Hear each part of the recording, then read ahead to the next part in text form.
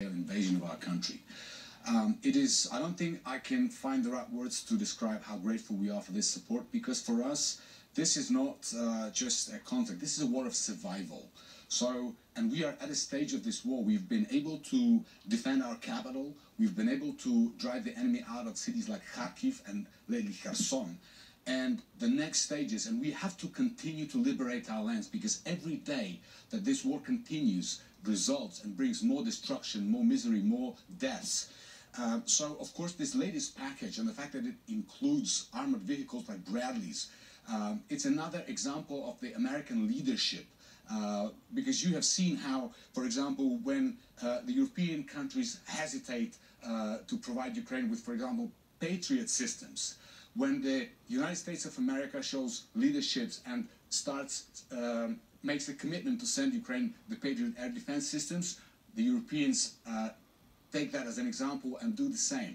So we are very grateful for this latest package. We are sure it will be used very efficiently by the Ukrainian armed forces.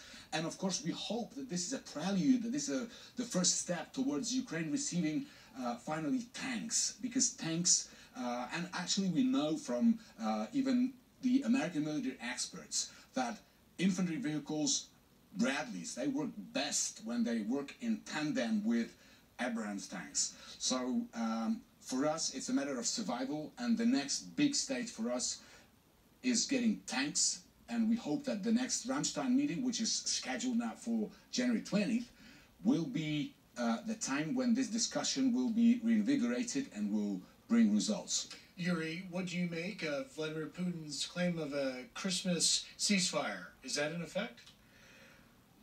You know, this was a cheap There's no propaganda profit in trick. Coming from a leader of the country, we have lost count of how many churches they have destroyed since the beginning of this war.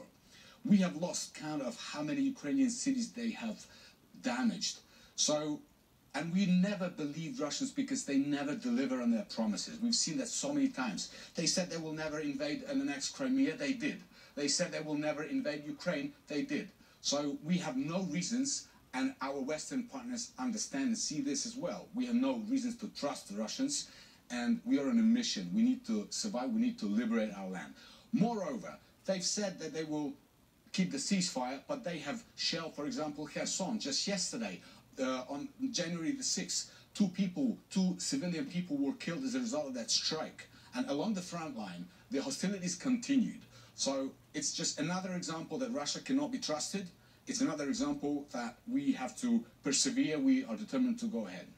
And Yuri, thank you for being here. In just the 10 seconds I've got left, Republicans, some of them coming into power, may be questioning continued success, assistance to Ukraine. What do you say to them? Deep inside, we are confident that the broad bipartisan support of Ukraine will continue, because we are confident that Republicans and Democrats, everybody understands what kind of threat we are facing as an international community, not just Ukraine. Ukraine is fighting for the global freedom. This is the freedom war. So this is not just about protecting some territories in East Ukraine or South of Ukraine. This is about our common values, and these are values we share with the American people, with the civilized world. So deep inside, we are confident that the broad bipartisan support of Ukraine will continue, and this victory we will celebrate together. All right, Yuri Sak, advisor to the Defense Ministry, thank you very much for being here. Thank you, Griff. Thank you for inviting me.